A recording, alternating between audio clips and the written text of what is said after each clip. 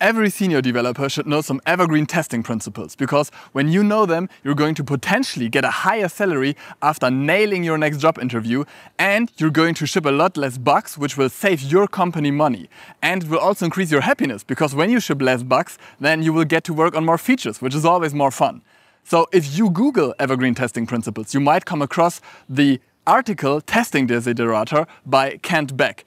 And there's also a video series by him and Kelly Sutton. But the problem is, all of the examples in their video series are in Ruby. So this video is going to show you 12 properties that your test should have with examples in JavaScript. If you want to code along, which I highly recommend so that you can learn the most, create a new node.js project and install Writable and Tap-Nirvana and Jest.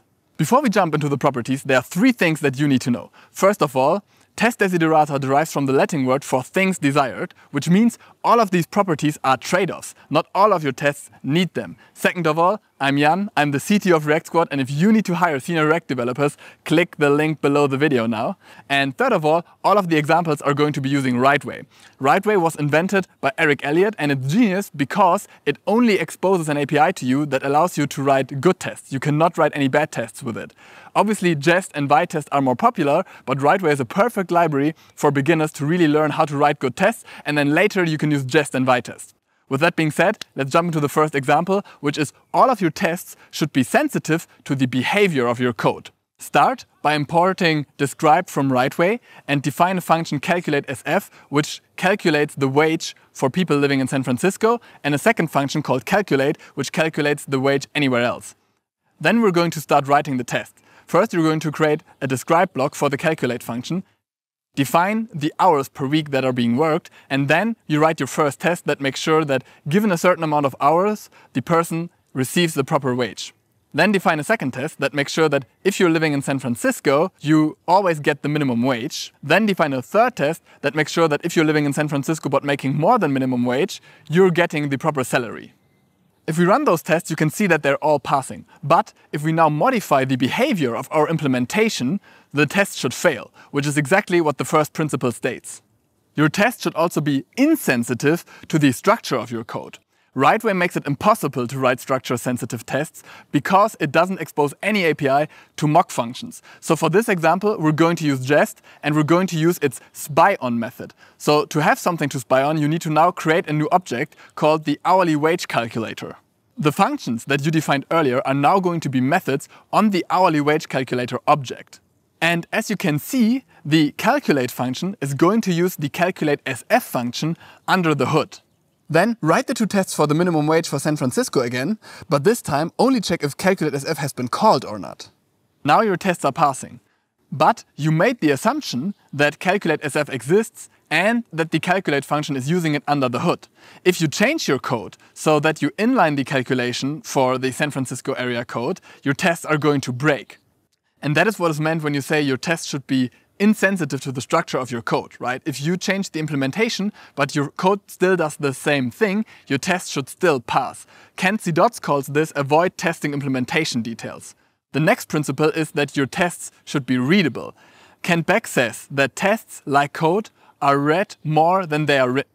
Some things that reduce the lines of code that you're writing actually make your tests less readable. You might see that most people, by default, work a 40-hour work week. So you decide to abstract that away in your tests into a separate variable. But drying up your code often makes it less readable. So you want to avoid writing tests that are just a few lines of code, but they are scattered all throughout your file, so you have to scroll a lot to even comprehend the test. Kent Beck says you're not supposed to repeat yourself unless you're supposed to repeat yourself. Your tests should be self-contained, and therefore it is okay for them to be verbose. Your reader must be able to understand what is going on in your test, and they should be able to extract the motivation why the test was written. There are exceptions where it's okay to generalize your test setup, and we're going to look into them now, because the next principle is that your tests should be easy to write. If your tests are hard to write, that means that either your code has a bad API, your code is too tightly coupled, or you are lacking the proper setup functions for your tests.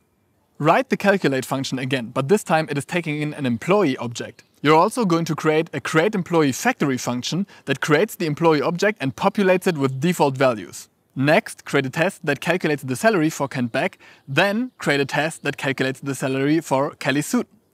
In these tests, first name, last name and address are all irrelevant for the calculate function. It's the fault of the system that your tests are expensive to write relative to the code under test.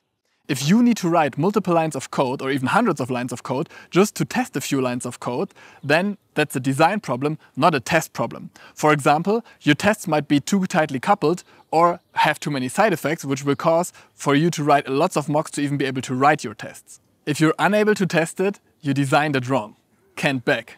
Your tests should run quickly. On average, it takes your brain 23 minutes to refocus on a task after you got distracted. And those distractions can happen within seconds. Good tests help you stay in flow because they run fast.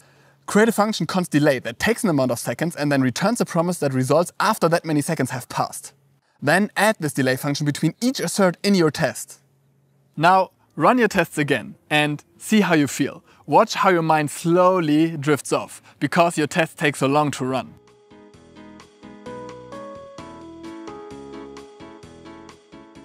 Your unit tests should run in under 10 seconds and you want to aim for having them to be able to run in less than 1 second.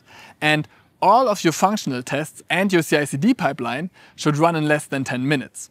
Your tests should be automated. That means you want to avoid having QA engineers manually check your new release for regressions. Instead, machines should do the testing.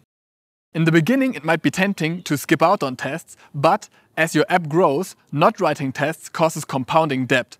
There are 4 reasons for why machines are better than humans at testing. First, as your app grows, it gets harder to add tests. Manually clicking through a program's flow takes longer than a machine clicking through it. Machines have better memory than humans. Once a test is written, the machine never forgets the test case and prevents regressions. You pay a computer less per hour than an engineer, and while your CI/CD pipeline runs, you can already work on new features. Automated tests guarantee program correctness if your tests are good. Your tests should also be isolated. That means that your tests should be able to run in any order and in parallel. Whether one test passes should not influence whether another test passes or not. And to achieve this, your state needs to be the same before and after each test. That is called the Boy Scout rule, which means that leave your tests like you found them.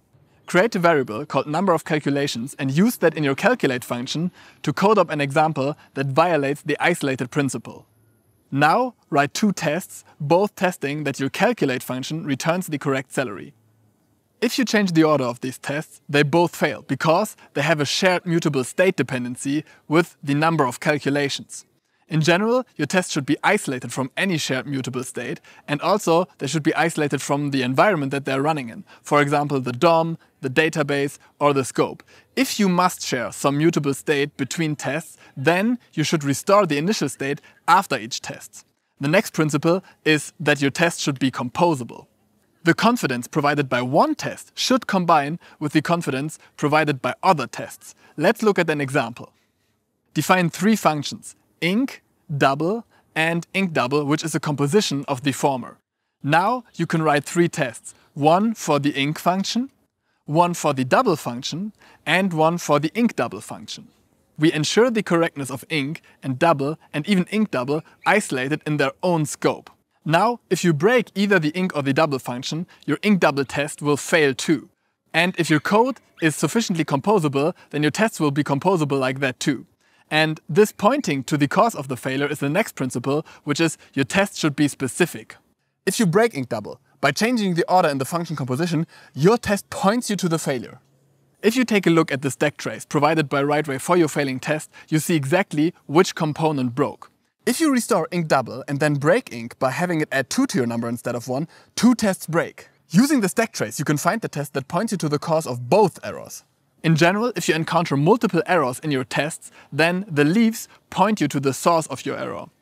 Your tests should also be deterministic. That means that given the same code, they produce the same result. A few years ago, I was working on a project with a flaky test. Let's look at an example to show what you want to avoid. The flaky test was part of a test suite for a reducer in Redux. The getShouldTokenUpdate selector contained a piece of code where a date was generated on each run of the selector. And the test, depending on how fast it would run, it would either fail if the date was new enough or pass if the date was old enough. You can make this test deterministic by making the selector a pure function and explicitly passing in both arguments for both of the dates that are compared by the selector. Your tests should not be flaky, but some testing frameworks such as Cypress or Playwright accommodate for flaky tests by introducing automated retry mechanisms. Your tests should be independent of any operating system, random number generations, times, dates, or even language settings. Your tests should also be predictive. That means that passing tests should give you confidence that you can deploy to production. If an error surfaces in the production environment, you can then write a test for it and then prevent it from ever happening again. 100% predictability can rarely be achieved in the real world. To maximize predictability, aim for 100% case coverage instead of 100% code coverage by using unit tests and integration tests. You can have 100% of your code covered by unit tests, but your application is still broken. But if you aim for 100% case coverage, you can usually be super confident that your app is not breaking and that your app is just running and working well in production. Lastly, tests should be inspiring. That means that your test should give you that feeling of confidence. It should make your team more productive. It should enable rewrites and code deletions. Good tests serve as documentation. They help you onboard new team members and they help you to understand code that someone else wrote. And by the way, that someone else might be your past you. They also help you to ship more often and they help you to relax by decreasing deployment risk and increasing deployment frequency. And finally, tests are a way to liberate energy, to move from worry to hope, creativity and empathy, to demonstrate trustworthiness. Passing tests should feel good. Thank you so much for watching and subscribe if you learned something.